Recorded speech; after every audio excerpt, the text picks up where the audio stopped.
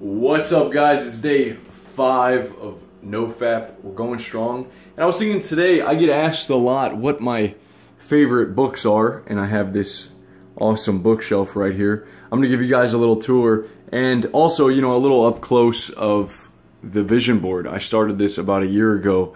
I made a video on making a vision board and just putting some pictures, some quotes that inspire you. I got a picture of Arnold.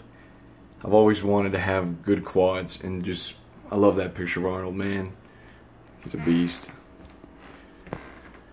100,000 subscribers.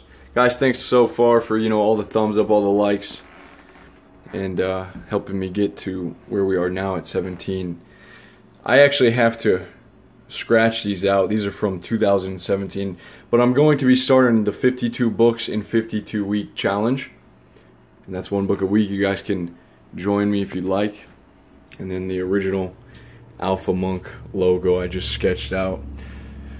So we're gonna start. Up here is my fantasy section. Actually, these two. I'm a huge reader of fantasy. Ever since I read this book, actually, this is one of my favorite books of all time. You guys have probably heard me talk about it. It's The Name of the Wind by Patrick Rothfuss. And I read this book, and it was at a time in my life where I was feeling pretty low. I needed that inspiration, and this book is about a young guy that goes out on a journey, and you can just relate to him so much, and he overcomes the odds, and he's, you know, quick with his wit, and he deals in these certain social situations. Anyways, The Name of the Wind. Read this book. Read this book. If you're alive, read that book. I think you'll like it. This is a pretty cool book. I'm not going to go through every one of these. I just want to tell you a couple of highlights. So this book right here, I just randomly picked up from the library, and I sent the author a message on Facebook telling him like how much I liked it, because it reminded me of The Name of the Wind a lot. And he responded back, and he was going to like send me some stuff.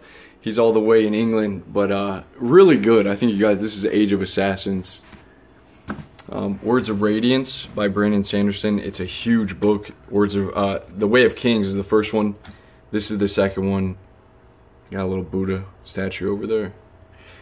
Now this series is a monster. I've read The Eye of the World, The Great Hunt, The Dragon Reborn. I'm on this one, but you know, it can be so slow at times.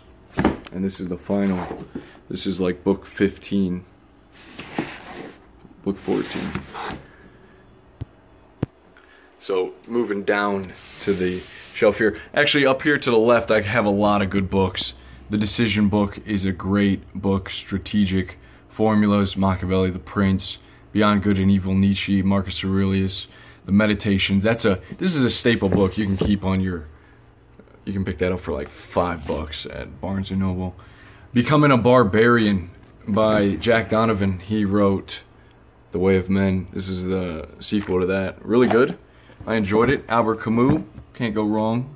A little philosophy. Man's Search for Meaning is a classic. I don't ask. I think that this is probably a book that every single one of you should read in your lifetime. He made it in the concentration camps. That's a classic book. He came out alive, and he's got a good message. Okay, and let's see what we got. We got this little, check this out. I got this picture of me when I first started working out. So that's like a year into it. I have good lighting there. It looks pretty damn good. That's my brother in the background. He's like, what the hell is this guy doing? And so this is me playing the drum. This is me at 16. Not bad, eh? This is like this is when I started, a couple months in. Got them chest games. And there's my dad. You guys ever seen a picture of my dad? Look at that face. Stoic. Very stoic. Alright, so I did start the Game of Thrones series, but I only read the first book, and then I picked up The Name of the Wind, and I just left that behind. Kon-Tiki. That's a pretty cool book. Let's see here. Kings of the Wild. This was super fun. Like you will laugh reading this book. Awesome series. This is pretty cool. This is a book about a guy that is so filled with pride, and he's so cocky. And this guy right here, he has to duel. In the very beginning, he duels him, and he gives him a cut on his face. And this is like a sorcerer. And the cut makes him completely filled with anxiety. He loses all of his confidence, and he has to like finish out his life until he does a certain thing to get the spell out. Like, he will not go out of his house. He literally becomes a forever alone hermit, and that's a really cool book. He like has trouble approaching girls and stuff. It's awesome. All right, so down to this shelf. This is where a lot of my favorite books are. Keep in mind, I don't have all the physical books. Many good books I listen to are on Audible, so I will put my Audible list down below. We'll start from the left. Look at it. This is a joke that my sister got me. Feminist fairy tales. I've never read that. Lessons of History. History by William and Ariel Durant. How to Win Friends. Classic. This is pretty cool. Modern Gentleman. Bullseye by Brian Tracy. This is a great book, kick you in the ass. You know, Henry David Thoreau, Where I Lived and What I Lived For. If you're in sales, this is a phenomenal staple sales book. 12.5 Principles of Sales Greatness. Also, I actually had the chance to meet Grant Cardone up close in person, and he was coming out with this book. This is a good book. Grant, Grant's a cool dude. Has the energy, keeps the fire alive. If you guys were into Elliot Hulse, I'm sure you've heard of this. The Archetypes, King, Warrior, Magician, Lover. Another great book by Brian Tracy. Highly recommend this book. No excuses. This one I put off for a long time, but is packed with a ton of wisdom. Guys that are starting their own business or just managing your life. This is phenomenal. Fire in the Belly by Sam Keane is another one of my favorites. It's kind of it's a different book. He goes into what it is to be a man and the things that men have to deal with. Another one on masculinity. These are essays from Mike Chernovic on his blog. Stephen Pressfield, another one of my favorite books, is actually by Stephen Pressfield, but it's called The War of Art. I've talked about that a lot. Overcoming the Resistance. This was decent. This was just decent. I don't really recommend it. It looks cool, but I don't know. This is a book I'm going to be making a series on. This is a phenomenal book. Just read the title. Free Your Body and Mind from the Afflictions of Civilization.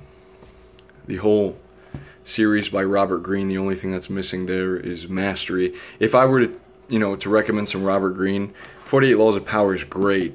The Art of Seduction is a lot of fun, but Mastery was just like a really, really good book. I would honestly start at Mastery, maybe Power. So these are some books I just have. I don't really dive too deeply into them. A few classics, as you can see, Lord of the Flies. We have Arnold's there, The Omnivore's Dilemma. What the hell do we eat? That's a good book. A little more Seth Godin. And the Book of Five Rings. And down here, we have, this started out, man, the Bodybuilding Encyclopedia. I am slurring my words today. The Bodybuilding Encyclopedia. I read these front to back when I was first starting. Really good. So, there you have it, guys. That's what I have. Again, check out the description because I will post the books that I have on Audible. I usually listen to a lot more non-fiction. So, there we go. Thanks for watching.